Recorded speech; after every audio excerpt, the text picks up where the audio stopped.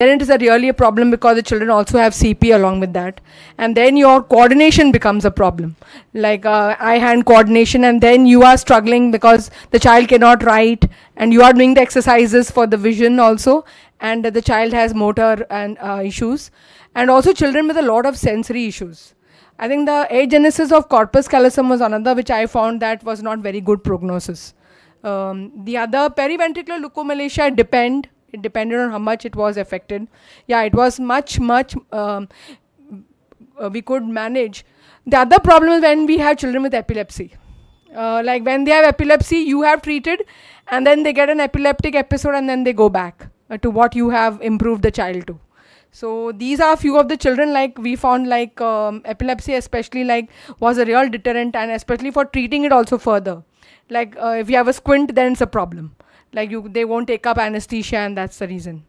So now the next talk is on strabismus. I don't think anything different is there for strabismus.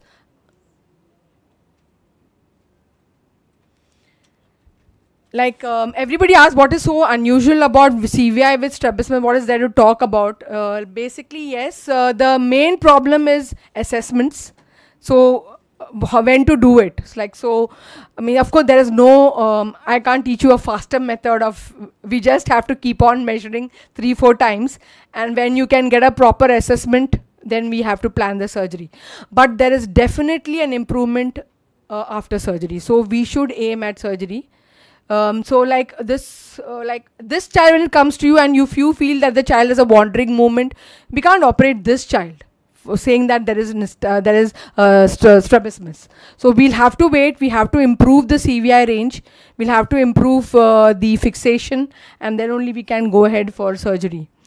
So this is a child who came to us when he's 5 years of age, and he had poor vision, squinting both eyes, maintaining a head posture. He was being called clumsy in school, slow learner, and that is how you feel bad, that should I have intervened, should we have intervened early, should he have been referred early. He was a child, the preterm child, and did not cry at birth, was in NICU for 10 days. There was a history, there was an MRI done, there was a history of perinatal hypoxia, and it was referred, and still the child was told that no treatment was advised. So at 3 years, he fell down the steps because of poor coordination. He suffered then from right hemiplegia and facial palsy. So I don't know if I would have also operated the child at 2 or 3 years. Maybe if the child would have come, but yes, early intervention could have been started. We could have started occupational therapy and the child could have been better. And now, of course, it was very easy at 6 years to plan the squint strabismus surgery because the child is like any other child. He could read, vision was 624. So, but he had problems of hemiplegia, and I do not know if we could have averted it. So similarly, we find so many children in the OPD which we get who were preterm, who had CVI, and when you take the birth history, you find that, oh God, this is a squint, but actually this was a CVI child. So of course there's no difference in the treatment later on. You are going to do the normal squint surgery like recess, resect, and if there's a DVD associated, you would operate. Oh, this is really ulta. Means I had ensured it was straight, but again it is. So this is a child who came into the OPD recently, and rotate ho sakta hai kya? So again, the child was with CVI, had an esotropia with very poor fixation. We could not get the vision, but the child was cooperative on MKT, and we could find that there was an esotropia. We could measure it as esotropia of 30 prisms, and there was an inferior oblique overaction with DVD.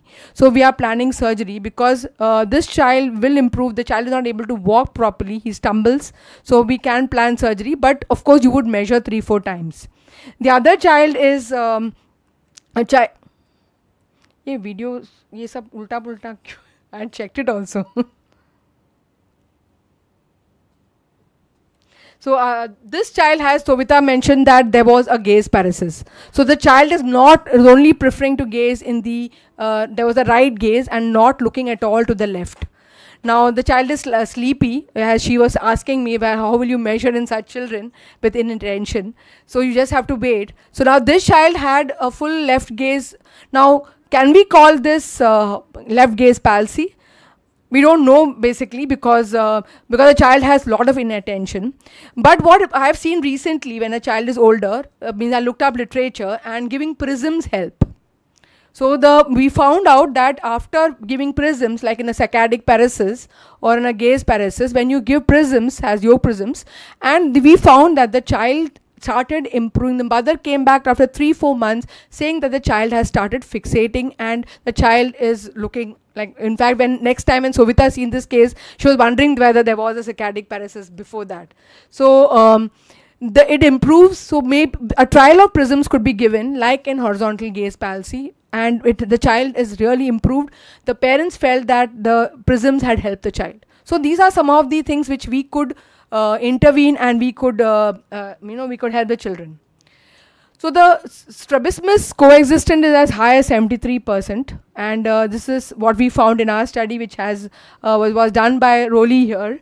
And the main specific traits is that there's angle variability and shifting patterns. So this is again what studies have proven, that all types of strabismus you'll see, mixed deviations. I mean, whatever you see normal strabismus with, you'll see them. Now this is a study, of course, Rowley has done mainly the data and the full the study. We found that the CVI with esotropia, in our study we found exotropia more, and most of the papers were mentioning esotropia as more, and we found it associated with all types, same like we had an accommodative component with myopia, with nystagmus, and we also had important thing is, don't jump to surgery. Observe children. If it is an like you find that there is very poor visual behavior, unstable deviation, please wait, because I've seen many of the children resolving spontaneously.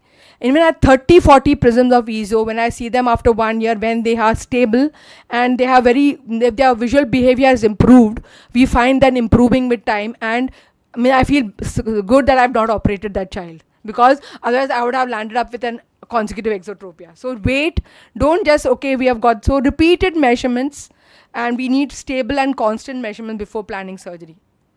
So now this is a simple esotropia. Most of us would do the same surgery, a bimedial recession I have done for this child. But the important thing which I wanted to cover in this child was that we need to ensure that the child undergoes a post-operative visual rehabilitation and vision therapy. You may have improved the child in the motor part. Remember that there is still a sensory component, and also these children have a lot of other problems, like their vision is not full, they have a lot of coordination problems. A vision therapy is a must. You need to improve their saccades. So the vision therapist in our institution do a lot of saccadic exercises after the surgery, and that improves them much better to function, especially for writing and reading. And because you need your saccades and pursuits for the child to read and write. So this is very important, and also helping them in their perceptual skill training. There's something called as perceptual skill training nowadays, which the vision therapists do, where they improve their coordination. So this is available, and that's how we can improve the child's education.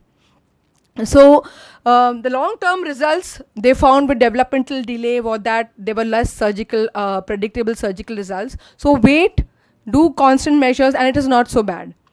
Now Dr. Meenakshi ma'am has done the study with comitant esotropia in patients with developmental delay, and she published her results, and she felt that we should undercorrect because we get overcorrections. So 16 to 20% means they have mentioned that 30% undercorrection, but I would say that we don't need to do more 30% undercorrection, but we need to at least 20% undercorrection of your bimedial recession we need to do. Otherwise they again go into consecutive exotropia. I have had children going into consecutive exotropia after operating them. So after 2-3 years, again they go into consecutive exotropia because the sensory does not develop, and then you have to go in again and do an advancement surgery. So and then they go really bad. They have very large consecutive exotropias. So this is our own study. We have not published. We have sent it for publication. But I just wanted to share is that earlier on I was operating at a much earlier age. I used to go ahead and do even less than 2 years with developmental delay and neurological impairment. But because we wanted, okay, let them get good binocular vision. But what we found was that that operating early did not give us major advantage in children with CVI. They had, so it's better to wait, let their motor stabilize, and then go ahead with the surgery. Because many of them, what I found was that none of them developed stereopsis. Sensory was poor in so many, like this is where we have compared. Our numbers are not same, like we did around, our numbers were around in our normal, where are numbers? Yeah, we found that we did around 17 in the children with neurological and 80 with normal children. And we found that fusion was absent, most of them, and 90% of them. So we didn't get any sensory output so good. So it is better to wait rather than what we found that, because we are getting consecutive XT in lot of patients. Because if we have operated early, we found that consecutive exotropia, when they improved their visual behavior, then we had to go in another surgery, and the parents are very reluctant then. So I think the surgical management is the same as we do for other squint management, but mostly it is that we need to work on their perceptual skills even after surgery, because they come with that. And after you perform their surgery, we are doing a study on the Dutton's questionnaire. We are seeing how it improves pre and post surgery. We are trying to modify, we are trying to see whether it improves their functional skills rather than just doing the squint surgery. And we are getting good outcomes. It will be published very soon. And sometime we may need to do multiple surgeries. So that's all I want to say, that we have to, do not rush to them to do surgery early. Wait for stable measurements and improve their visual behavior and then operate. Thank you. Any questions? I think we're coming to our last talk. So any questions before that? Yeah, sure. Most of these patients will have nystagmus with the strabismus. So the face turn is usually because of the nystagmus. So rather than looking them at per se, operating them for the strabismus, look at them as a case. Mike, please. And your surgical way of approach the case will differ. If it is nystagmus with strabismus, yes, definitely, than per se strabismus alone. So most of them will be combination of both.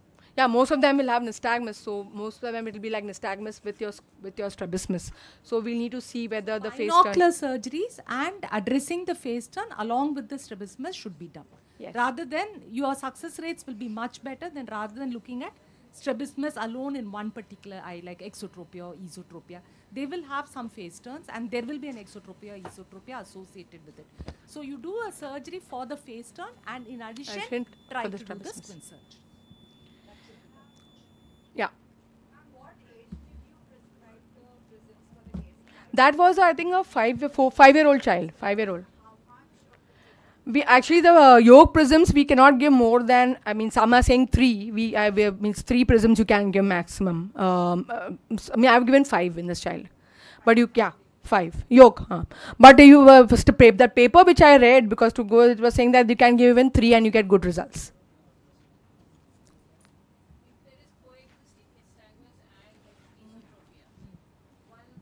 One strategy could be using one eye to correct alignment and fixing eye to use for nystagmus surgery. So that also works well. If you are confused about what to do and with moving this eye that way, how it will affect, then this is one way. You choose the fixing eye to correct the head posture and non-fixing eye to correct the alignment. Separate the. Now Rolly will be telling us when the dust settles.